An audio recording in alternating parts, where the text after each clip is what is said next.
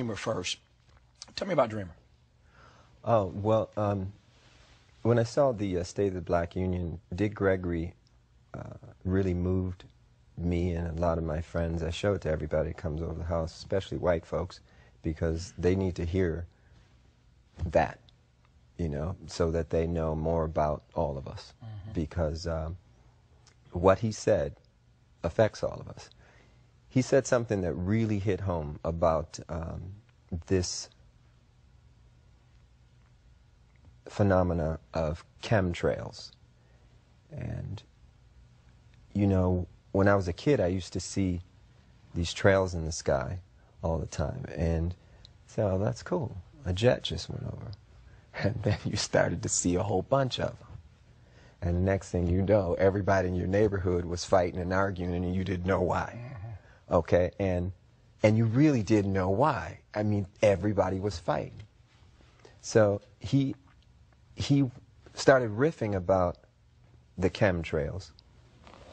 And he started to say things that hit home so hard. And I would recommend that everybody try to get what he said online or wherever and try to get a copy of it and just listen to it. Because I was so moved that I had to write the song.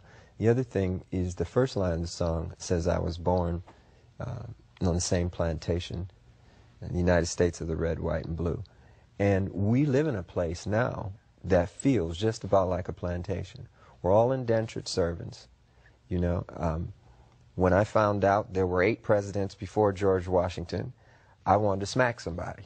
You know, I wanted to know why I was taught otherwise. Just tell me the whole story. I'll fill in the blanks, but don't, you know, don't tell me something that you think I'm supposed to know. We're indentured servants and we got a black president now? Well, I don't vote. I have nothing to do with it. I got no dog in that race. And for those who would cuss me out and slap me in person if I didn't ask you why? Well, the reason why is because I'm one of Jehovah's Witnesses, and we've never voted. And that's not to say that I don't think Barack Obama, President Obama, is a very smart individual, and he seems like he means well.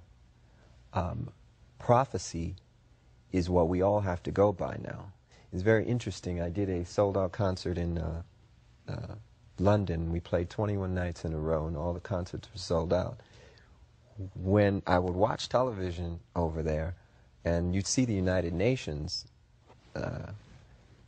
feed, the direct feed from the United Nations, you'd hear them talk a lot about religion. You'd hear the Bible mentioned constantly. This is not what we're used to in the United States. It's almost as though there's no need for God and no need for religion and justice in politics. So there's supposed to be a separation of church and state over here. We can't have a separation of state and morality, though. And, you know, songs like Dreamer and even Feel Good, it's the same thing. I got good news and bad news. The bad news first, since I like ended on good news. The bad news is I'm out of time for this show. The good news is I think that if I lean on my friendship, I might be able to get Prince to stick around for like another 12 minutes. And if you tune into this program tomorrow night, we can finish our conversation. It's never over, but we'll continue it, talking about these other 3 songs from the new CD, Lotus Flower, at lotusflower.com. You can get, I want to ask you about these other 3 songs tomorrow night, and then this fine artist who he referenced earlier, you can take fine any way you want to take it.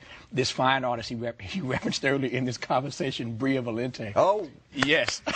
Bria will join us tomorrow night as well. So now tomorrow you're night, talking. Yeah, now we're talking. Right. So tomorrow night, part 2 of our conversation with Prince, and Bria Valente with us tomorrow night as well. She's one of the 3 CDs in this new Lotus Flower package of 3 CDs. Prince, thank you for coming on. Thank you.